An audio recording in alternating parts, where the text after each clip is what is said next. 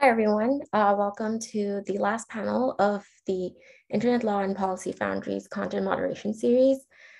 Today's panel will focus on the role of governments on online speech moderation.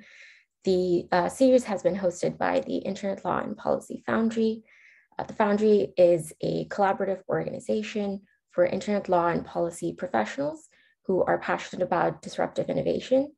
The Foundry offers members a platform for professional development, constructive debate, and network building within a cohort of skilled attorneys and policy analysts eager to help shape the development of Internet law and policy. Today's event is sponsored by TikTok, Microsoft, and Swilgen. For those of you who have joined us in the past or joining the first time, the goal of this series is to evaluate online content moderation from different perspectives. Previous panels have included insight from leaders from private companies such as TikTok, Vimeo, who influence community standards development in each of these companies. They provided an overview of the rule and decision-making process within private companies. We also heard from researchers, activists, and human rights advisors on the ambiguity and challenges of defining and moderating hate speech and the fundamental role of international human rights, activists, and scholars in the decision-making process. Finally, today, we include perspectives from researchers and members of civil society on the role of the governments in the definition, regulation, and potentially even criminalization of the misuse of online space. I will be your host and moderator for today. I am Nafia Chaudhry. I graduated from Stanford University in 2019, where I focused on cybersecurity and privacy policy. Since then, I spent a year in trust and safety at Facebook and soon joining the trust and safety team at TikTok. I'm really passionate about this space. This topic is very near and dear to my heart and thrilled for a discussion today. Today, I'm honored to wrap up our series with a wonderful panel of speakers. With us, we have David K. Bertram Lee Jr. and Madeline Lamo. Firstly, David K. is a clinical professor of law at University of California, Irvine, Director, International Justice Clinic, and co-director of Fair Elections and Free Speech Center. Bertram Lee Jr. is Counsel for Media and Tech, the Leadership Council for Civil and Human Rights. Finally, we have Madeline Lamo, Fellow at Swilgen. David, Bertram, and Maddie, thank you so much for joining us today for this panel. I'll spend about 30 minutes chatting with each of you and then open it up to audience questions at about 45 past. So for our audience, feel free to send in your questions in the chat throughout the discussion or wait until we open up to questions if you want to ask your questions to the speakers yourself. With that, let's kick off our panel. Just quickly, my connection has been a bit spotty today. So during our last panel, we explored the question around who defines hateful conduct online. The broader question there that lies is who is in charge of rulemaking in the space of online speech. Often there are situations where online space classify for possibilities of restrictions and regulations, or even lack thereof, that are in contrast or even in conflict of regulations offline. So with respect to online space, my question to the three of you is, what do we want governments to define and to regulate? I'll just open the question, just kick off with hearing from Professor Kay, and then go over to the rest of the panels. Great, Nafia, thank you so much for organizing this panel. Thanks for really creating such a great group of my co-panelists. I'm really glad to be here with them and with you all. One other thing that I would just mention in sort of leading up to answering your question is that I also chair something known as the Global Network Initiative, which is a multi-stakeholder organization that involves companies, NGOs, academics, investors in really dealing with a lot of these questions of government demands on internet companies, on telecommunications companies, so not just social media and so forth, but also ISPs and telcos.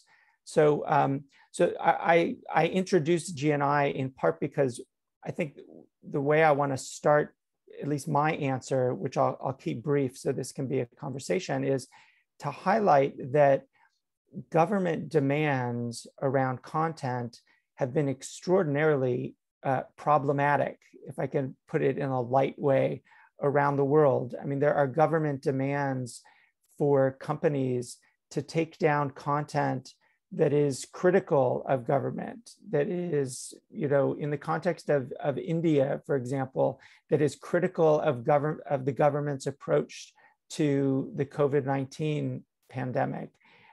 We've seen around the world governments criminalizing individual content on, with respect to false information, so-called false information. And oftentimes what this ends up doing is either giving government or government taking power to determine what is legitimate speech in what has become for so many of us, a privately held public square. And so I think as we think about these issues, I think we need to be very cautious about the kind of power that we want governments to exercise, which is why I would start, and then I'll really just wrap up my first remark here by saying that I think it's really important for governments to be regulating in the sense of providing users and the public with adequate information, and I would say full information,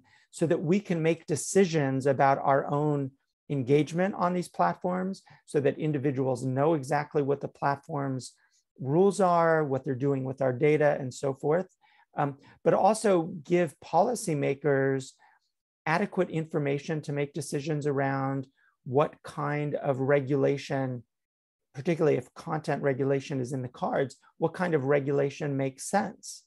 And I think that we're at this stage right now that, notwithstanding the fact that we've been talking about content issues for so long, we're still in a place where many of us, and particularly policymakers, truly don't fully understand the nature of the decision-making on the platforms. And in order to open that up, we need to start to have that conversation, which could then lead us to think about more creative ways to dealing with content. For example, public-private kind of collaborations or multi-stakeholder oversight around content kind of questions, without giving government the kind of power that ultimately is hostile to free debate. Bertram, I'll pass it to you.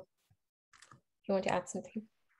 So I appreciate what Professor Kay said, but I come at this from a different perspective from the civil rights community, right? And there are different equities that we take into account as a civil rights community from the perspective of this issue, right? Because free speech protections and First Amendment protections are the things that gave us the civil rights movement, Black Lives Matter, women's suffrage, the LGBTQ movement, and the disability justice movement. However, as a counterbalance, we are seeing broad swaths of voter suppression via disinformation and misinformation, and the targeting of marginalized communities online, particularly trans, Muslim, Latino, and other activists from marginalized communities, right? And so there's a tepid balance that we take, and especially as we have a government that still has a kind of like Black separatist or Black identity extremist connotation that it engages in with the context of law enforcement, right? And we're seeing there was an Intercept article that was posted, I think today,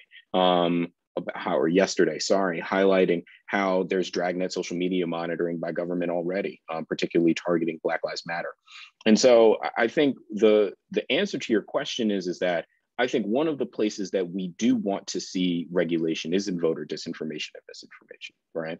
Particularly from third actors, right? Now, if you want to get into really interesting constitutional law and really interesting historical analysis, you'll realize that a lot of politicians are the people who engage in voter disinformation and misinformation. But and so that complicates things from a First Amendment perspective. But I do think that making sure that people have an accurate idea when an election is happening, how they can vote, and that they can vote safely without repercussions or without recourse is something that we can all agree on, right? But when it comes to targeting of activists, and the targeting, and particularly hate speech online, and particularly when those things target marginalized communities, it gets a little bit trickier from not only a First Amendment perspective, but also from what we're asking government to do. I don't trust the government to actively enforce hate speech against Black people online. They don't actively enforce hate crimes against Black people in the regular day-to-day world. And particularly, they do not enforce hate crimes against trans people, against Latino people, against Muslims.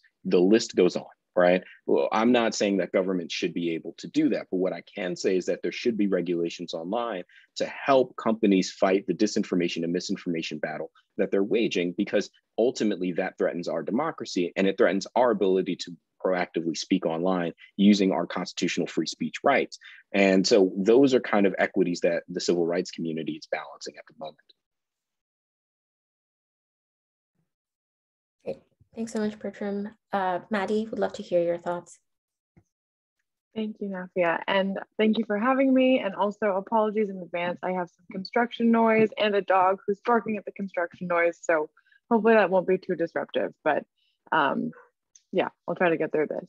But both Professor Kay and Bertram have made really great points.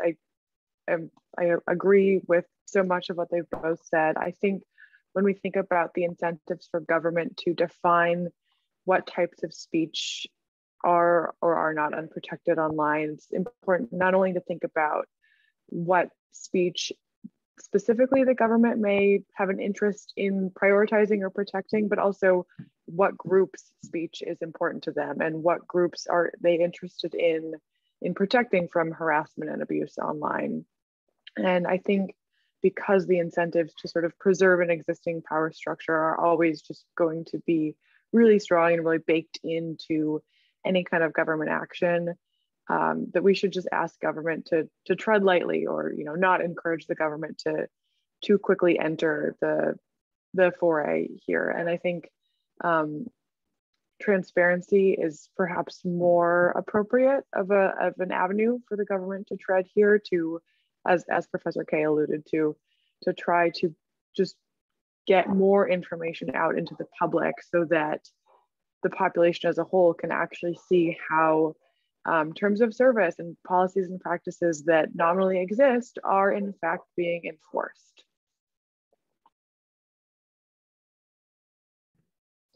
Thank you so much for sharing your perspective. I think there are some really good points touched on there around how social media is, on the one hand, used for civic engagement, as well as been used as a tool for social control by governments, whether democratic or even authoritarian regimes alike. And of course, in terms of what Bertram mentioned around civil rights, and we have seen that marginalized communities have been disproportionately targeted and impacted by a lot of the roles of online speech. And often these are the voices that are both not voices that go unheard, whether it is we're talking about the boardroom because they're just not present there, or even just online on the online public space. And with respect to that, and you all kind of brought up a few different topics of propaganda, hate, disinformation, and elections. So I would love to hear a little bit and go a little deeper into that around what is it then should the government's role look like? Is it more around defining what hate speech is? For example, that is something that Germany has done, which is around definition of hate speech. There have been different countries that have tried to define and even criminalize misinformation. Is it that they should go in and define this for these companies? Or should they just focus on transparency, or just sending in different law enforcement requests? Would love to hear your thoughts on that. I'll start off with Bertram this time.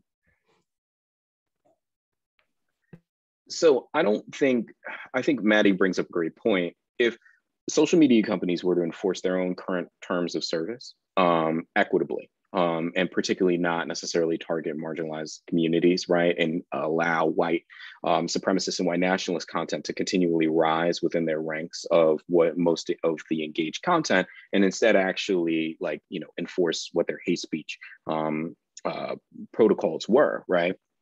We saw this within the highlighted within what the Wall Street Journal did with respect to Facebook.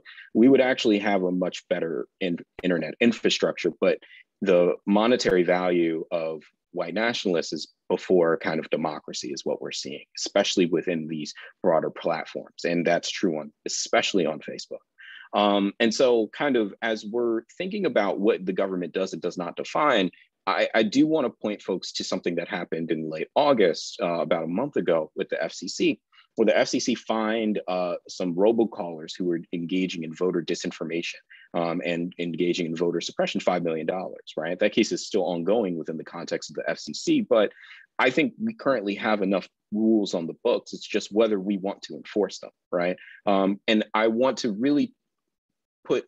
really want to highlight the Senate Intel report on the 2016 election, particularly when it came to social media and social media monitoring, and how foreign actors were targeting Black folk to get them not to vote. And that is just something that we already have laws on the books for. If you're aiding and abetting a foreign power to suppress votes within an election, I would imagine that's illegal, right?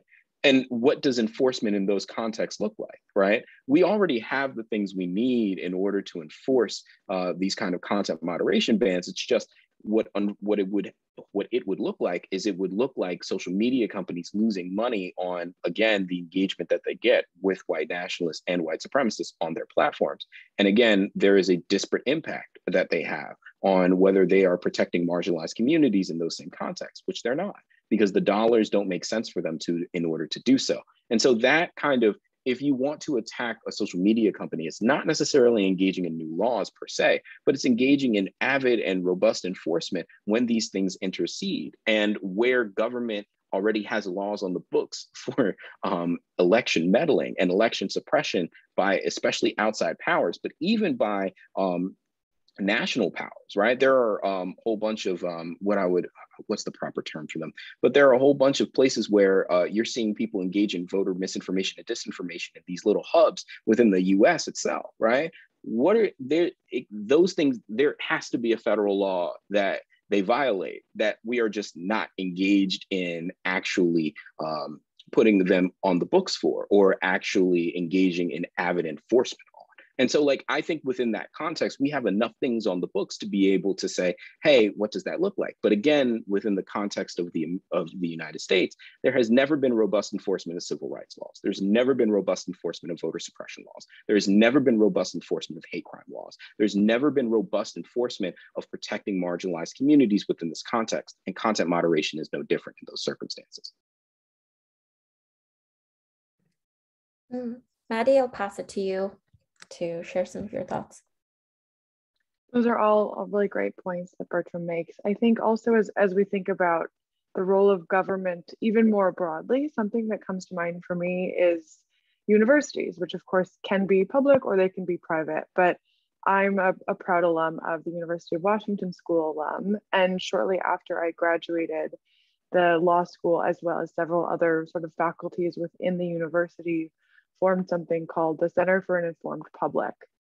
And they obviously have private donors that support their work, but they are at their core a part of a public institution. And the Center for an Informed Public does really important and meaningful research on misinformation and disinformation. So which I think we can all agree, that stopping the spread of misinfo and disinfo, particularly around things like elections or like health during a pandemic, that's a top priority that governments share, and surely social media platforms would like to at least not, worsen the circumstances around.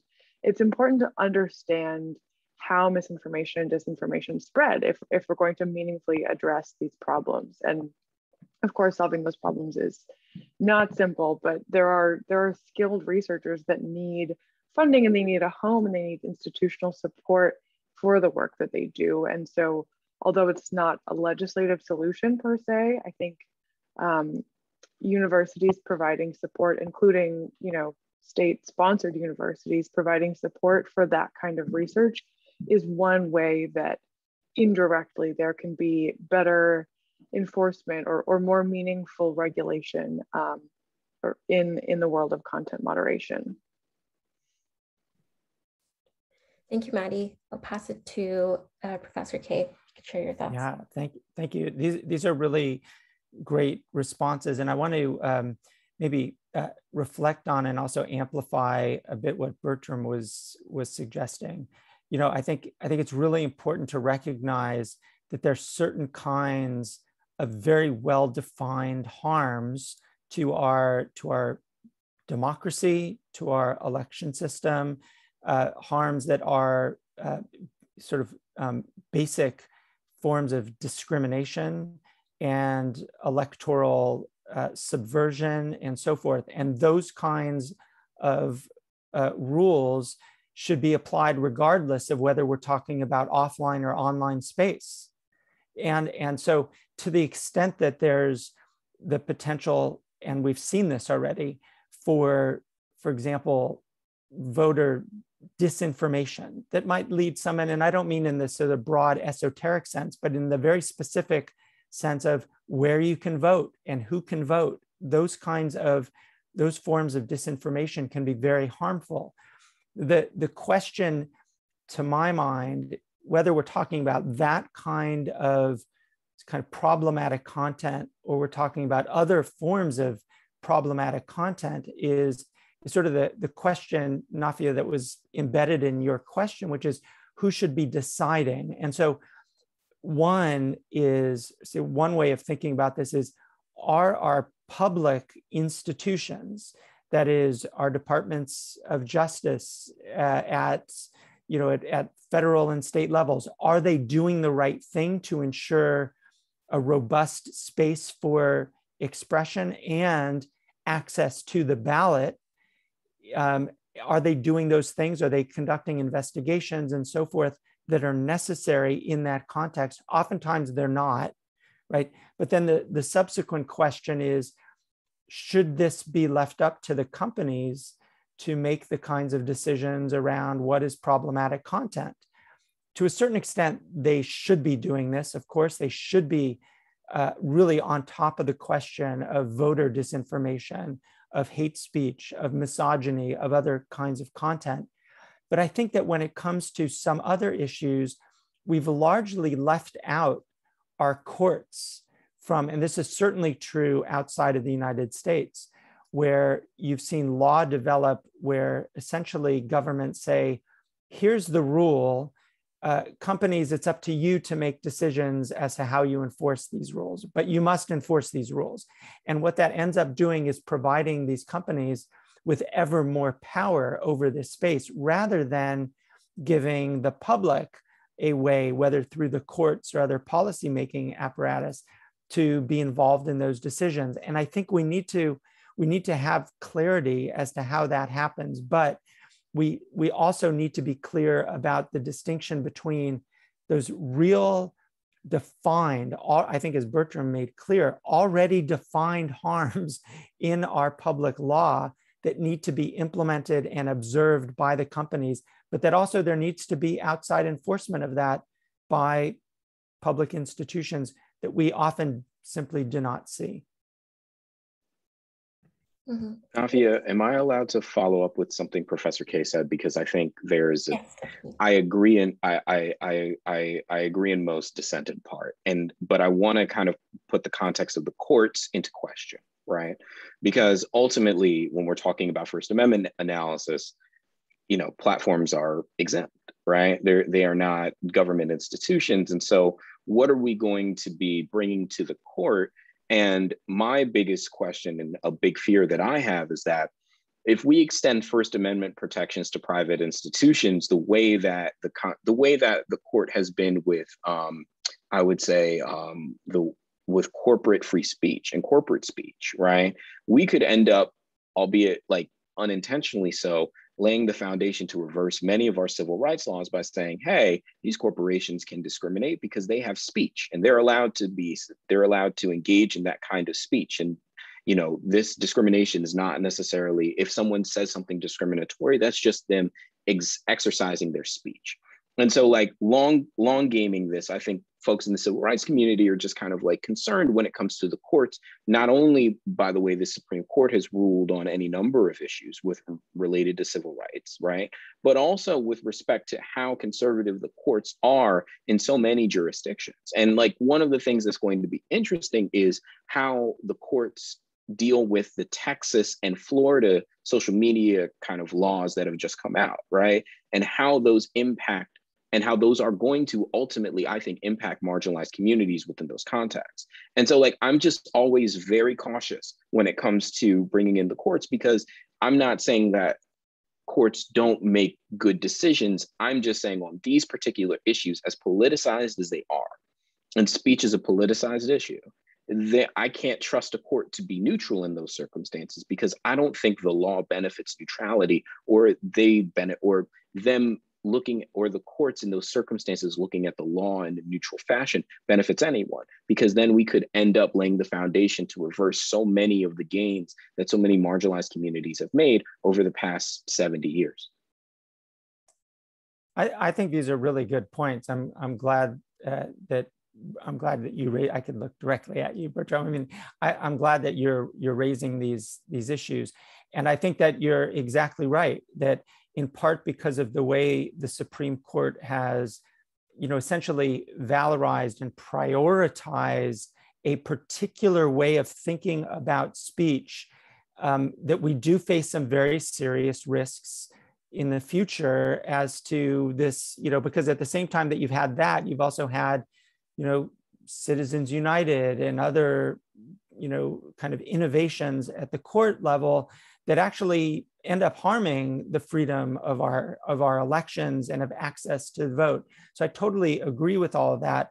I think the question then that flows from that, which is in a way, Nafia, at the heart of the panel, is still who decides. And we're in this space right now, I think, of a kind of confusion in society as to who should be making these decisions.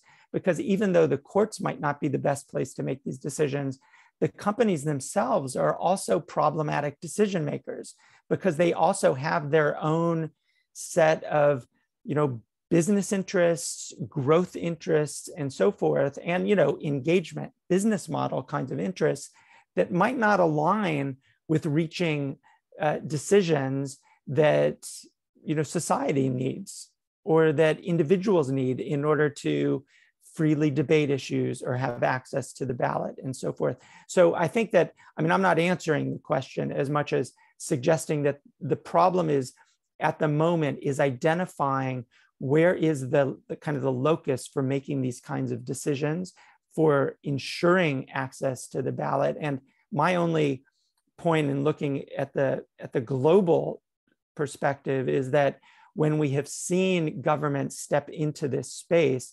governments have often, maybe identified particular rules that make some sense, but they've given the power to the companies to make those decisions. And that has only increased their power, and also in some senses led to a kind of increase in discrimination and the possibilities of discrimination. So we're at a point now where we really have to think creatively about what, how these decisions should be taken. Maddie, would you like to chime in that conversation? Oh, it's so interesting. I don't know if I have anything to add on this specific point, but. Thank you. There are a lot of great points raised there. I think some that, like one that I just really want to follow up on. You both mentioned that there are, a lot of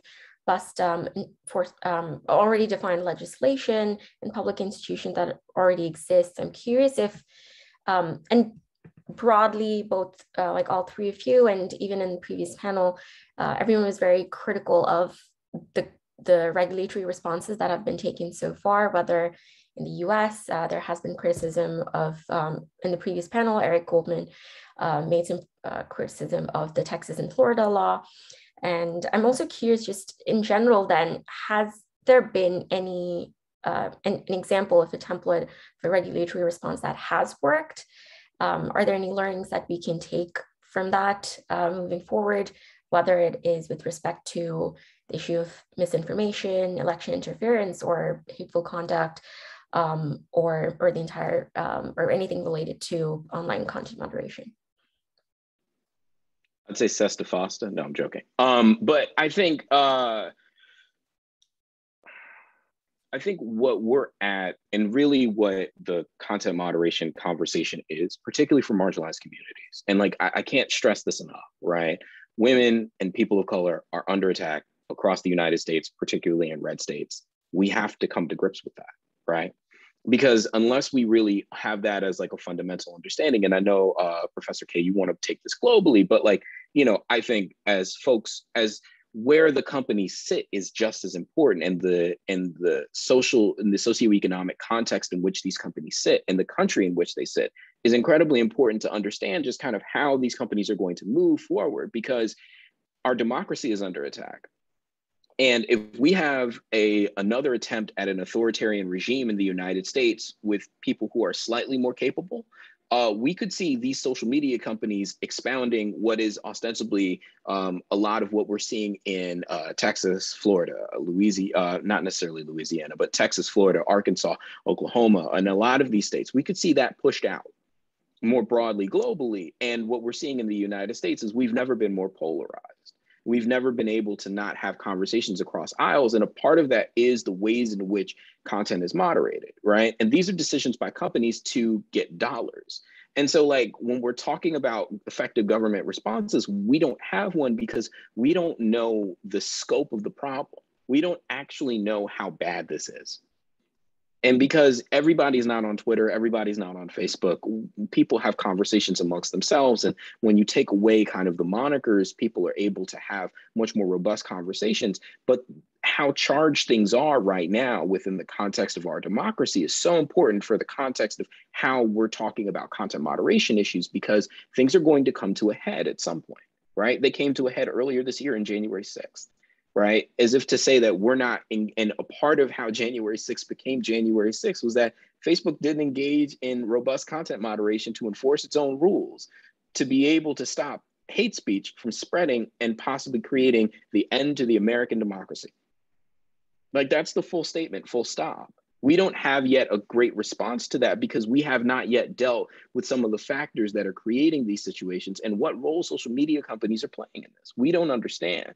And so like a robust regulatory enforcement is not from whether it's the FTC or whatever regulatory body, you know, Congress decides, right? Whatever regulatory body, we need to engage in robust fact-finding missions about what is happening, what is going on, and we need to fund these institutions in order to do so.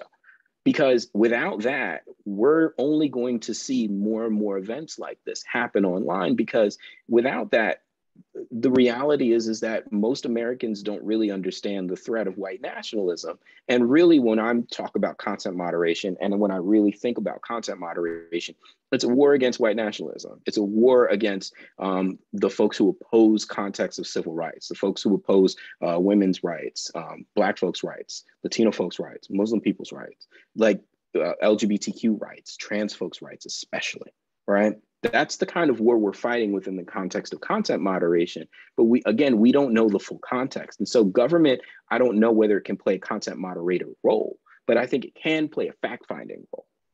And that's what we need these institutions to do. And, you know, again, big shout out to the Wall Street Journal on this for putting that forward, and The Intercept. They've been doing great work on these things, but we need more institutions. And it's, again, not just government, but it's also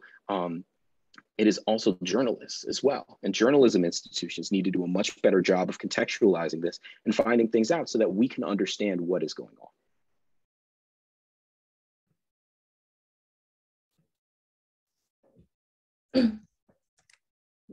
Well, oh, good.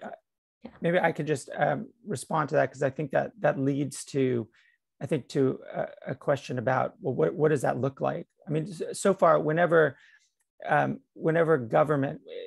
US government, and let's say whenever Congress has brought the companies to Congress for hearings and to do that kind of, fact finding, it's been a kind of clown show. I think we'd all kind of agree, right? It looks on the congressional side, you have a lot of posturing, a lot of, basically a failure to get at the root problems that Bertram was describing. And so what I think we do need to think through is, what does institutionalizing that kind of fact-finding involve, so that it's not just sort of these public hearings in which, the lead, CEOs of the companies sit before congressional committees, but how do we dig in? And I would use the model of human rights fact-finding for this kind of purpose. How do we institutionalize that? And also, how do we open up the companies to that kind of analysis? Because as much as, Wall Street Journal articles or New York Times articles or Intercept or other reporting, they're scratching the surface in terms of what we need to know. And so, I do think, and we've seen this in the last several months, where there have been real problems of researcher access to, getting under the hood of what's happening in social media companies, particularly with respect to Facebook. But I think there's a lot of room here. And by the way, in the European Union, there's basically a pending piece of legislation. It's going to take a long time for this to come to fruition, but it's called the Digital Services Act. And the DSA actually talks about giving the European Commission power to make requests, essentially the kinds of things that Bertram's talking about, like fact-finding requests, basic research into what's happening in the companies on particular content issues, particularly related to things like hate speech and misinformation. And that kind of approach, where actually government has the power to do this, to make demands of the companies so that they can understand what's happening, and also to give researchers access to what's happening in the companies. I think that's going to be essential. And it's essential not only so that we can see what's happening, what the companies are actually doing, but also to give us tools to know what are the responses to this and what we expect the companies to be doing in response to racism, xenophobia, misogyny, anti-trans, anti-LGBTQI kinds of content that, is kind of coursing through the veins of all of the platforms.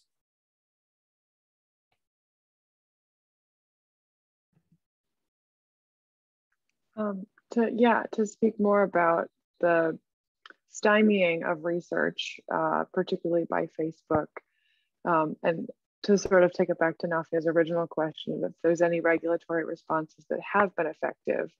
Broadly, I can't point to any regulatory responses that I would hold up as a model, but sort of one positive step, or like a microcosm of, what a more positive regulatory regime might look like. So the Facebook has really engaged in efforts to stymie research done by private researchers, specifically 2 researchers from NYU who are now being represented by the Knight Institute and Ballard Spahr. They were attempting to research, they still are, I suppose, attempting to research sort of who sees what ads and why. So it's, it's more broad than just things like political and voter suppression advertising, but it would touch on that, and that's important to understand. And Facebook sent them a cease and desist letter after many months of negotiations and efforts to get Facebook to basically just sign off on this research to allow them to do it. Facebook did not agree to allow them to conduct this research, and it shut down the 2 researchers' personal Facebook accounts, which, although it was not the core component of their broader research on ad placements, it sort of facilitated and enabled some of the more sophisticated components of their research. And part of the justification that Facebook offered for refusing to allow this research was the consent decree that they're under from the FTC based on previous violations of user privacy. And the FTC actually intervened and sent a letter saying that this consent decree should not be interpreted as prohibiting this kind of research. This research is important and positive, and we hope you're not using user privacy as a sort of smokescreen to prohibit this kind of valid and meaningful and privacy protective research, because neglected to mention this earlier, but the way that these NYU researchers are doing their research is very privacy protective. They're not really collecting PII, and everything is done with users' full meaningful consent. So people are basically just volunteering to share what ads they see and why they're seeing them according to the little Facebook algorithm. So just, a small little kudo to the FTC for that. And just an example of ways in which existing, agreements or laws can be enforced or not enforced or interpreted in a way that benefits the greater good and allows for more understanding rather than less, because I think, we all agree that deeper understandings of the problems that we're facing and the ways in which disinformation is deployed is essential to even begin to solve these problems. Mm-hmm. Yeah, some really great points. And I think to touch on Maddie's point a little bit and just ask like a follow-up question to that is that there's the algorithms are so opaque, and there's been a lot of requests on more transparency around the algorithms, and even more agency to a request for more agency for users to decide as to what it is that they're viewing, because as we've repeatedly seen in any misinformation, disinformation campaigns or hateful conduct, it's again, marginalized communities are much more severely impacted, as we've seen the Black community being much more disproportionately impacted by during COVID, a lot of COVID misinformation than any other communities. And I think there still lacks some transparency around the algorithms. So I'm curious there whether, as you're waiting for audience questions, I'm curious to hear from you, do you think there should be some regulatory pressure to change some of the incentives and values that these companies hold with respect to virality? Because most of this is driven by virality. So I'm curious whether there should be some changes made inherently to what they're prioritizing in these algorithms. I think that's a really interesting question, and it's a tough one. I do broadly, it intuitively feels like virality should not be the metric of, sort of the driving metric, particularly when it comes to sort of these core issues like health and democracy. But whether it's appropriate, how that could be legislated, I'm not entirely sure. It feels like it would have to be sort of a multi-step process. So I think it's a noble goal, but I don't quite know if I see a clear way for it to be imposed by government.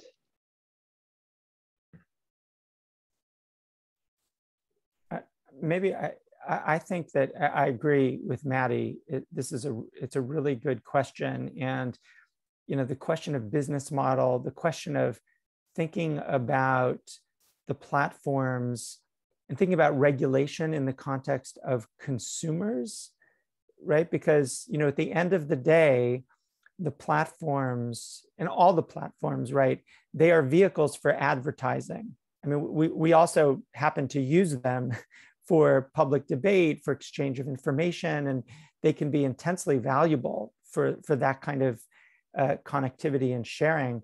But at the end of the day, they're making money because of the core business model that they have, and certainly the virality of particular posts is a part of that. And so, one way of thinking about regulation is to think exactly about this question of business model. There was a report by Ranking Digital Rights earlier this year, or maybe last year, I don't know, COVID time doesn't really matter much to anymore, but I would encourage people to look at RDR's report on business model, which is, I think, really valuable way of thinking about these things.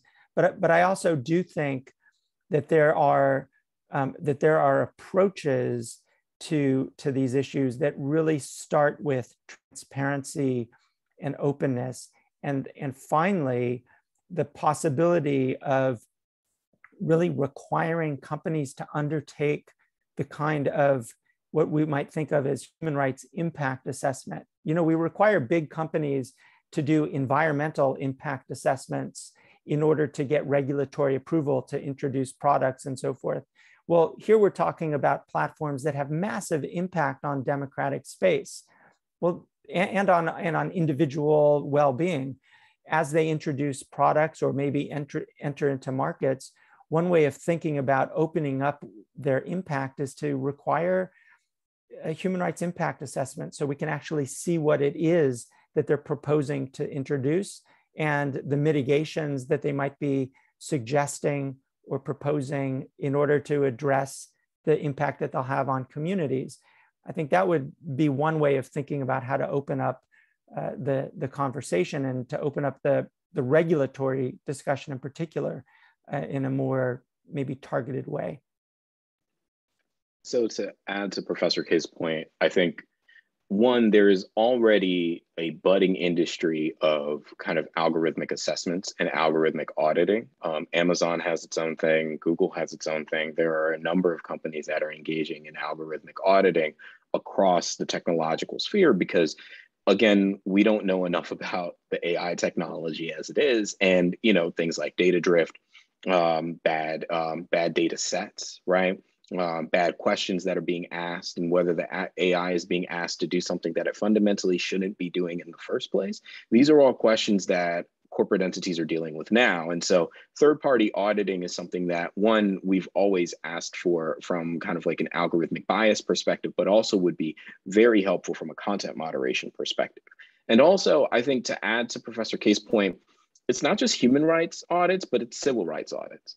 And Facebook went through its own civil rights audit, and it is slowly, I think, trying to actually make those recommendations for its civil rights audits real. But the Leadership Conference has requested that all of the major platforms engage in civil rights audits because we already have laws again on the books about discrimination and about kind of like the impact that these platforms have on marginalized communities, particularly when it comes to education, housing, employment, credit, voting in even certain circumstances. And so when we're talking about the auditing process, we have to kind of like come to bear with the idea that there are already discriminatory ideas that, or discriminatory things that platforms are doing and have found to be doing. As Maddie highlighted, right? Upturn's research on Facebook's advertisements, particularly when it comes to jobs, right? Has shown clear discrimination. And that research was absolutely incredible, right? And they're not the only platform doing that. And so I think real auditing of the AI is going to become, I think, a meaningful requirement, but also there's business incentive to do so.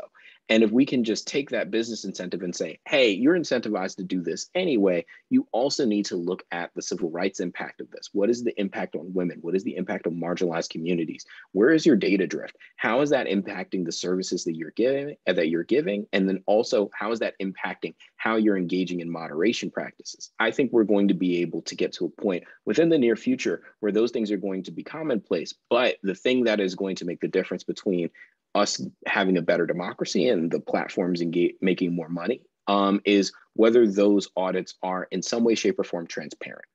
And so I think that's going to be kind of like the next major step in that direction. Thank you. Thanks for answering that question. We have a few audience questions. The first is from Renata Barreto. They said that their research focuses on the operationalization of SESTA FOSTA by social media companies' machine learning models. They're curious what the panel thinks about the future of CDA 230 in the wake of SESTA FOSTA, and what will these changes mean for marginalized people?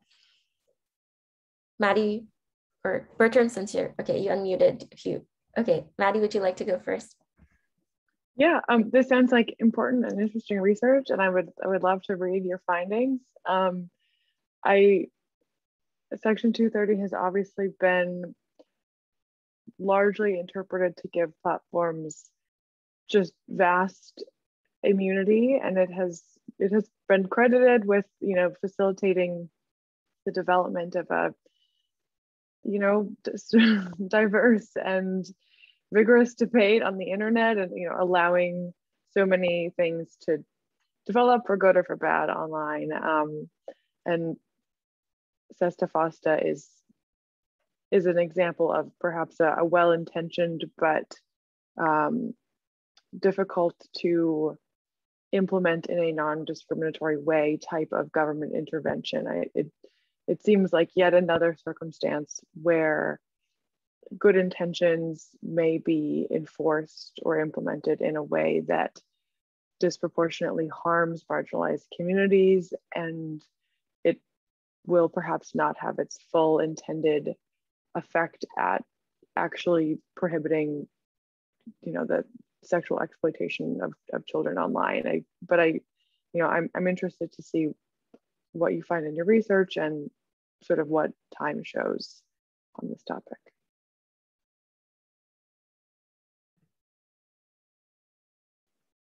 Yeah, Renata, I think I agree with Maddie.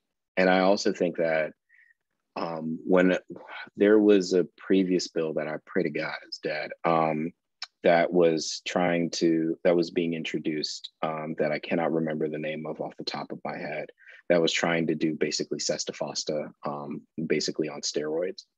And what it ended up doing, and what I think a lot of interesting research that I found was that Sesta Fosta particularly had so before Sesta Fosta, researchers were actually able to track sex workers online, because those communities were at least somewhat open, and it actually helped that community, and it really helped not only give members of those communities the ability to kind of gain more control over their bodies, but also take sex work out of the Black market, which has a ton of benefits, particularly for that community.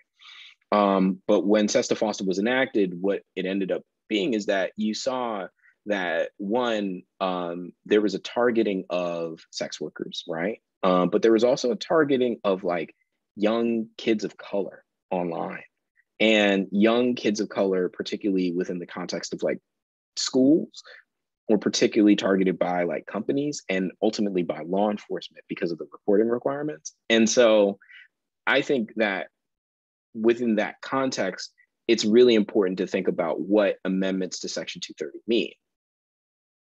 But on the flip side, I think there is a really honest conversation that we have to have about whether 230 immunizes platforms for civil rights violations. That hasn't been fully vetted out by the court. And right now, a lot of advocates are relying on really what is one case, which is roommates. And that's not enough. Because right now, we know that advertising platforms are discriminating against marginalized communities. There's just so much research to show that. And so there does have to be a very broad conversation about what does enforcement look like? And again, what does broad civil rights enforcement within that context look like, particularly when it comes to Section 230? And again, these are just my ideas. These are not necessarily leadership conference ideas. I want to be clear about that. But if you're asking what I think of the future of Section 230, I think we're going to have a very real conversation about what the roles and responsibilities of these platforms are, particularly to marginalized communities. And civil rights law plays a massive role.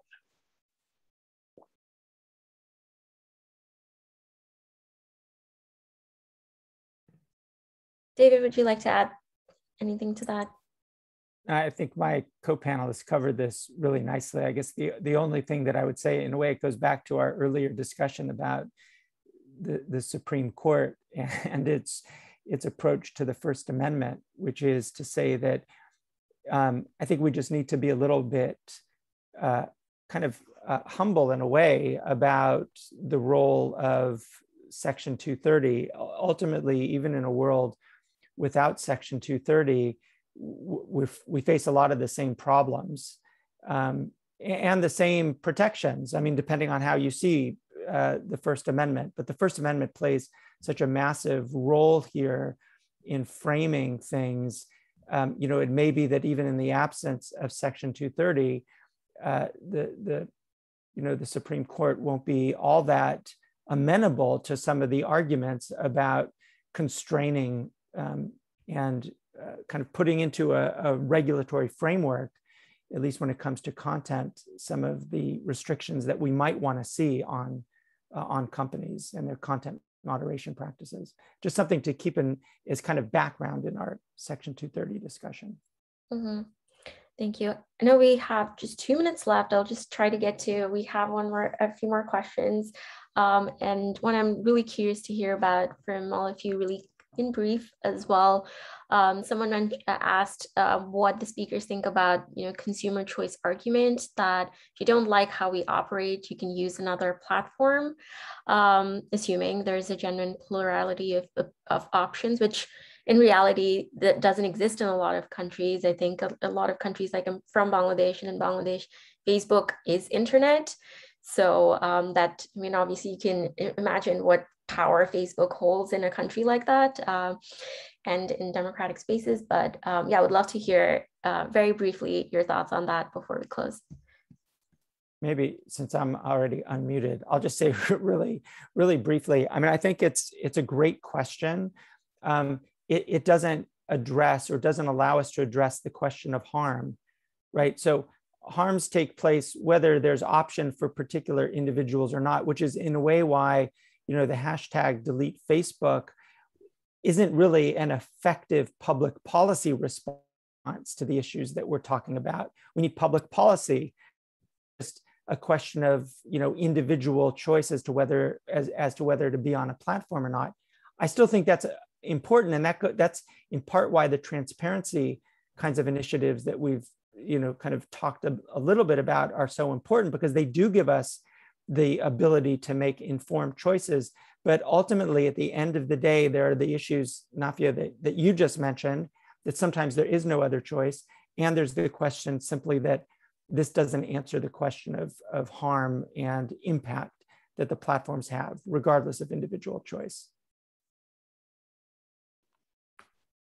I agree with Professor Kay's points. I think in order for there to be any semblance of meaningful choice, even in a theoretical world where you have maybe more platforms to choose from, you need to actually understand the harms. So many of these harms are invisible. It's that you never saw an ad for a job to apply to. So as a user of that platform, how could you know that you're being disadvantaged by using it, absent some bigger, transparency efforts and research and all these meaningful ways to actually improve understanding. Also, this is just more of an atmospheric point, but in thinking of this as a consumer choice, I think it's important to keep in mind that we are not really the consumers of social media. We are the products, and advertisers are the true consumers. And I don't know quite what analogies to make with that, but in thinking of, comparing it to, shop elsewhere if you don't like a company's policies on, it uses sweatshops or whatever, it's not quite the same, because our role is not quite the same in this ecosystem as with true consumer products. And just to quickly add before we close that, because I know we're over time, to answer two questions in one. What we see is that in competition, particularly in civil rights spaces, that does not mean more transparency or more accountability, right? Housing, employment, and credit lending marketplaces are some of the most competitive platform marketplaces that we have, but we do not see robust enforcement of civil and human rights laws. And so one of the things that we're talking about when it comes to companies and the amplification of marginalized communities is that we need enforcement. We need enforcement of the current context of civil rights laws, but we also need enforcement of the laws that we have on the books, particularly on antitrust, market control, so on and so forth, because those are the things that are actually going to make an impact. Because when we have enforcement, we have the ability to actually make meaningful choices, because then markets are asked to play by the same rules. But right now, they're really not. Thank you so much for answering that question. We do have a few other questions, but unfortunately we're over time. Really sorry about that. And thank you. Firstly, I would like to thank David, Bertram, and Maddie for sharing your knowledge and insights with us today. I'd also like to thank our sponsors, TikTok, Microsoft, and Swilgen. And finally, thank you to all the attendees for joining. I know some of you have been joining throughout the entire series.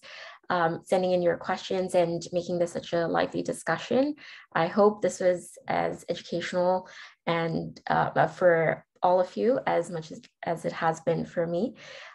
We look forward to having you all at our future panels and hope you have a great rest of your day. Thank you, everyone. Thank you. Thanks for having us. Thanks.